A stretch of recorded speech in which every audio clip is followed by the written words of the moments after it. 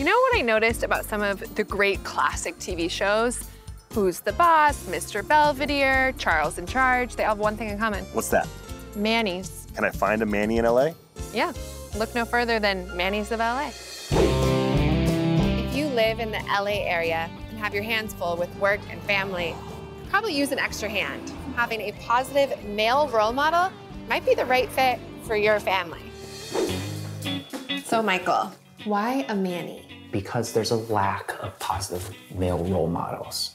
How did you realize that people were in need of having a Manny?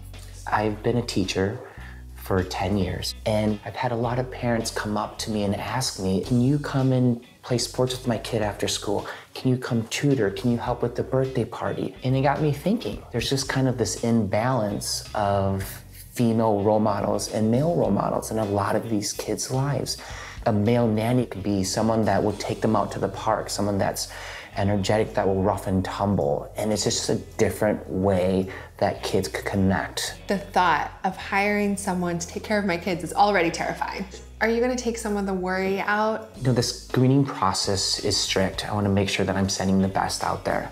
And in the interview, we ask job questions, personal questions, and then also they all get background checks. If they don't pass that, they don't qualify for the agency. When I'm sending somebody from Mannies of LA to your house, that it's gonna be somebody that's qualified and somebody that wants to be there.